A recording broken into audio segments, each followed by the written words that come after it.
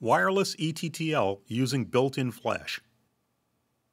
The EOS7D is the first Canon EOS camera that can trigger off-camera speedlights with the camera's built-in flash. The integrated speedlight transmitter is fully compatible with the wireless ETTL flash system. Control of the built-in flash for wireless ETTL is in the Flash Control menu in the camera's first shooting menu. A wide variety of control is possible. You can trigger off-camera flashes with the built-in flash without the camera's flash firing during actual exposure.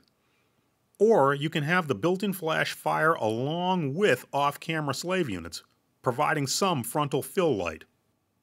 It's also possible to have full ratio control and even apply separate exposure compensation to independent groups of slave units. To set the built-in flash for integrated speedlight transmitter operation, go to Flash Control in the first shooting menu, press Set, and then highlight Built-in Flash Function Setting. Scroll down to Wireless Function and press Set again. Here are the options for wireless transmission with the built-in flash. Disable is important. Set this anytime you don't intend to trigger wireless flashes. The second icon shows ratio control between the off-camera speedlights and built-in flash. The built-in flash acts as one group and all off-camera flashes as a separate group.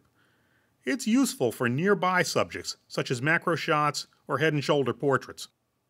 The third option is firing off-camera speedlights alone. The built-in flash won't actually fire during exposure. You can still perform full ratio control for up to 3 flash groups of off-camera speedlights. Set ratios under Firing Group in the same built-in flash function menu. The final wireless function option is to have the built-in flash fire with the off-camera flashes, but independently. The built-in flash would provide modest frontal illumination, which you can adjust using the flash compensation on the same menu. Ratio control of the slave units is possible for up to 3 slave groups. Integrated wireless transmission is also possible with full manual flash exposure instead of ETTL. Just change the flash mode to manual on the built-in flash function setting menu. The integrated speedlight transmitter makes it possible to trigger flashes up to 33 feet away, depending on placement of your off-camera speedlights and the surrounding conditions.